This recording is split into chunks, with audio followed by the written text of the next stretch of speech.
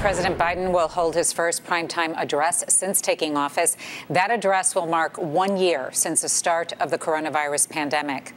Tomorrow, the president is expected to sign the American Rescue Plan. That bill passed the House yesterday. It was right along party lines. It includes $1,400 direct payments for adults who qualify, as well as extended jobless benefits and then money for schools. This is the first big legislative win for President Biden's administration.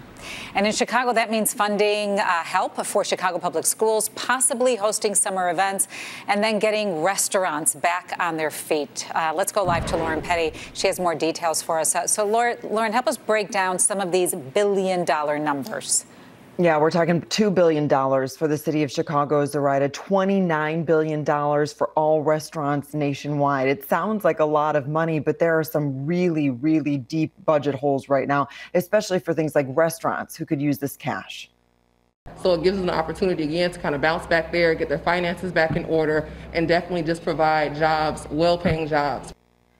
At Nipsey's Restaurants and Lounge, they are planning to hire again after they had to let so many staffers go during the pandemic. The Chicago Restaurants Coalition says that's exactly what the kind of thing that this stimulus money should be used for. Restaurants can get up to $100,000 grants to pay salaries and benefits. And they can also get funds to cover food expenses and operating costs.